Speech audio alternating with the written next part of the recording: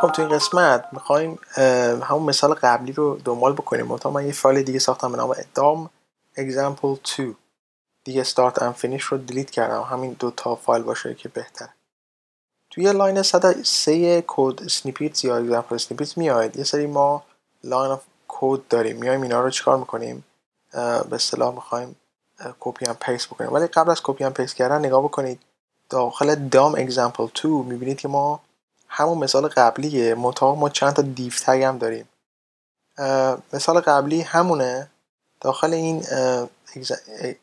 XML اینجا تمام میشه و چند تا دیو تگ اینجا داریم که تقریبا فکر میکنم درسته دیگه. این دیو تگ بیزنس کارت اینجا شروع میشه. اینا رو بذارید من یه مقدار ایندنت کنم که شما بفهمید اوضاع چقدره.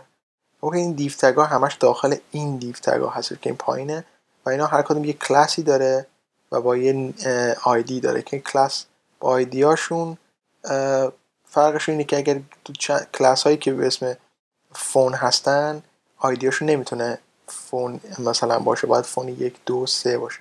ایمیل هم چون یه دونه است گذاشتیم ایمیل، اگر دو تا بود گذاشتیم ایمیل 1 و 2 دیگه. حالا اگر اینو ما باز بکنیم داخل HTML میبینید که به اصطلاح هیچ چیزی هیچ کاری نمیکنه. اگر ما برگردیم اینجا داخل کد اسنیپیت چند تا کار انجام میدیم. اول اینکه لاین 136 رو میام کپی میکنیم، میام داخل اسکریپت این به اصطلاح پیست میکنیم داخل اسکریپت. بله، وقتی اینو پیست کردیم ریفرش میزنید میبینید که باز هیچ اتفاقی نمیفته. بعد گفتیم اینجا چیکار بکن؟ گفتیم وقتی ویندوز لود شد یه ایونت لیسنری درست بکن که فانکشن populate fields رو اجرا بکن. اگر برگردم اینجا فانکشن populate fields اینجاست. میبینید من از اینجا تا اینجا رو کپی میکنم، تقریبا بذارید تا اینجا کپی کنم و بعد بیام داخل این بالا پیستش بکنم، افش یادمون نره، و بیام اینا رو هم یه مقدار ایندنت بکنیم، بد نیست، و این فانکشن این پایین ببندیم دیگه، چون نبندید معنی نمیده. اما نگاه بکنید فانکشن اوضاع از چه قراره. همون فانکشن اگر جلسه قبلی دیده باشید همون کارا رو میکنه، هیچ فرق نمیشه. ولی الان اگر بیام نشونش بدیم اینجا میبینید که هیچ تغییری نمیکنه. اگه من شوی هایدر میذارم هیچ تغییری نمیکنه. و خب example 2 هستیم دیگه، درسته؟ این هم باید example 2 باشه، درست؟ خب تا اینجا میبینید که فانکشن populate fields اینجاست و این populate fields هم اینجا ما گذاشتیم populate fields. همون تا جلسه قبلی اینجا دیدید. اما ادامه جلسه قبلی ما چیکار بکنیم که این به اصطلاح چند تا کار برای ما انجام بده. اولا اینکه بیایم این چند تا خط رو هم کپی کنیم توی فانکشن بندازیم اینجا زیر فانکشن اینجا. اما بذارید اینا رو هم درست بکنیم یه مقدار داخل یه خط. خب نگاه بکنید فانکشن اول اینو ران بکنیم، ببینید داره اطلاعات رو به ما نشون میده. خب بیزنس کارت. خب گفتیم چیکار بکن؟ گفتیم document get element با ID، برو ID name رو بگیر. ID name این دیو تگ، خب چون بالایی دیگه ID ندارن دیگه، و inner HTMLش رو مساوی با name بذار. اما این name چیه؟ name اگر شما اینجا دارید میبینید این وریبل بالاییه. وریبل بالایی کدومه؟ وریبل بالایی رفته داخل XML و این رو گرفته. یعنی میاد توی دیو تگ که شما دارید اینجا میبینید، خب هیچی داخلش نیست، اینجا هیچی نیست، اینجا میتونه اینجا هر چی باشه اما هیچی نیست. میاد چیکار میکنه؟ همونجوری که دارید اینجا میبینید اسمو میذاره داخل این دیو تگ، اسمو از اینجا میگیره. چطوری؟ inner HTML یعنی داخل اینجا. خب مساوی قرار بده با name چی بود؟ این رو بگیره از اینجا، و خب این رو از اینجا گرفته و گذاشته اینجا. فون 1 document get element با ID، برو ID تقریبا ID فون دیگه، درسته، ID فون رو بگیر از اینجا، فون 1 رو، و چیکار بکن؟ به جاش چی بذار؟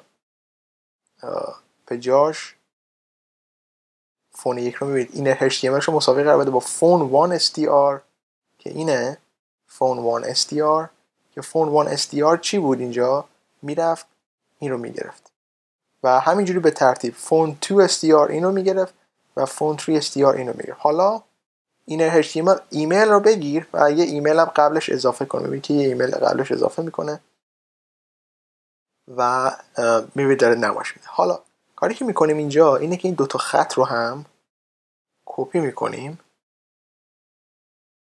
بذارید اینجوری کپی کنم و میام چیکار میکنیم این پایین داخل فانکشن اینجا پیستش میکنیم و میام تقریبا اول لاین.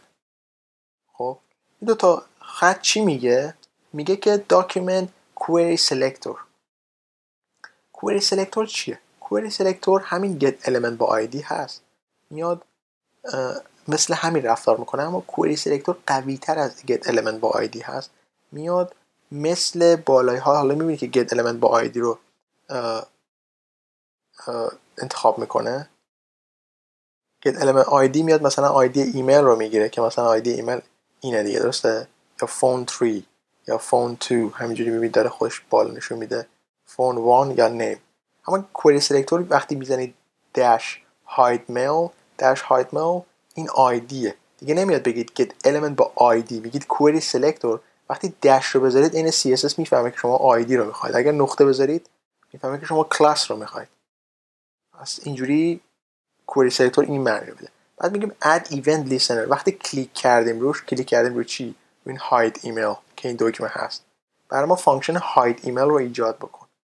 پایینی هم همینجور show email رو ایجاد بکن. حالا این دو تا فانکشن ها کجان؟ اینجا. این دو تا فانکشن ها اینجا. وقتی من کپی کنم اینجا بیام این پایین بیرون فانکشن پیست بکنم، اینو برای خوش میگه به اصطلاح فانکشنی هستن دیگه. من اینا رو اینجوری نمایش بدم به شما، متوجه میشید که اینجوریه. فانکشن hide mail میاد چیکار میکنه؟ document element by ID ایمیل رو style.display رو مساوی نان قرار میده و پایین هم وقتی شو میزنیم style.display رو مساوی با هیچی قرار میده. بالای الان موردی هیچی هست، یعنی از قبل هیچی هست. وقتی میذاریم نان میشه چی؟ مخفی کردن. یعنی من اگر الان سیو بکنم اینجا، برم اینجا ریفرش بزنم، وقتی هاید بزنم مخفی میشه، شو بزنم میاد میره. و تمام این فانکشن ها رو میبینید که به این صورت میتونید اینجا اعمال بکنید به همین راحتی. پس این از این متوجه شدید به همین راحتی میتونید یه همچین کاری انجام بدید. اما تا اینجا دیدید که بازم میگم تا اینجا دیدید که اینر HTML میاد داخلی ها رو هرچی خواستید عوض میکنه و مساوی حالا هرچی که XML شما بود جایگزین میکنه. میتونه XML شما یه داده‌ای باشه مثل این، هر جا باشه، میتونه داخل این فایل باشه، میتونه داخل یه فایل دیگه باشه، ولی داره این دیتا ها رو که شما دارید میبینید ما با این کدا آماده کردیم، دیتا ها رو گرفتیم و با اینا داریم چیکار میکنیم؟ اینر HTML ها، اینا دیگه کدای جاوااسکریپت از اینجا تا این پایین. اینر HTML داخل فایل رو تغییر میداد و این پایین هم چی؟ add event listener وقتی کلیک میکردیم این فانکشن رو چیز میکرد، درست میکرد برای ما و شو ایمیل هم این فانکشن ایجاد میکرد برای ما. پس امیدوارم که خوشتون اومده باشه، فهمیده باشید که چجوری میتونید به همین راحتی این کارا رو با XML انجام بدید که بهش میگن دام. و دام تقریبا اینجوری به شما درس شده داده بودم که چیزهایی مثل document get element با ID query selector این مال فانکشن به اصطلاح جاوااسکریپت، یا اینجا دارید میبینید get element by tag name first child data، اینا رو همه رو به شما گفته بودم دیگه. get element با ID و ببینید که XML data و اینا رو همه رو تقریبا من به شما به خاطر این درس دادم که اینجا خوب بتونید متوجه بشید.